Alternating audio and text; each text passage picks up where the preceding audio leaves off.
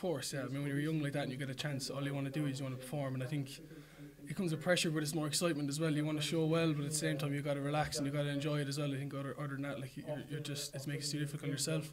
Of course, there's pressure to perform, but I think when these guys are away, when we get our opportunity, you just got to take it. And I've been lucky enough that it's gone well for me over the last couple of weeks. Well, I think when Pete and CJ pull away, I think they're our main leaders. But when the likes of Billy and you say JK, when they're around and when us young fellas come up, they can show us the route. And I don't think when we slot in, it's not the big deal because those fellas are still leading us, so it's not that big of a deal.